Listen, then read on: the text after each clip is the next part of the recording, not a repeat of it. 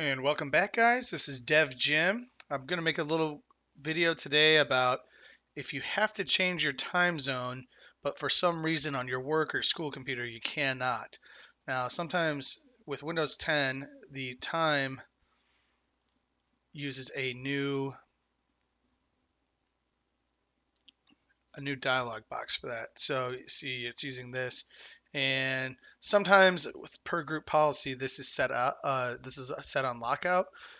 But you may need to fix it anyway. Now, I wouldn't change it right away because it should pick up the time automatically with network time protocol. But in the event that it doesn't, what you can do is do Windows key R and you get the run dialog. I don't have that in here because I have a super wide monitor, but and do timedate.cpl. And that gives you the classic Windows dialog for changing your time zone.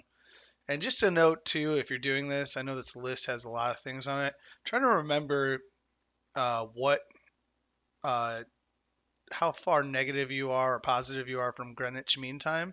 So in the case of me, I'm in Eastern Time.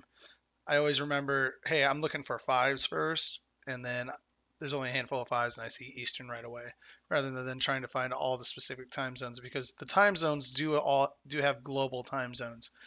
So that is a quick way to change that and maybe modify any other settings. Now, it's still possible that these settings are locked down by your systems administrator, but I've found that for the most part in several environments that this is a great way to be able to edit the time zone.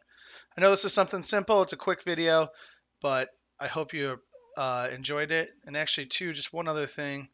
You can always right-click the desktop and do new, and do a new shortcut, and type in the time date CPL. Boom, you've got it right there, and you can just double click it. That's sort of a backdoor too, in case you have the your system administrator has the run dialog box disabled. So thanks so much, guys. Like and subscribe if you enjoyed this video or if you found this video helpful. It really helps me out. And have a great day.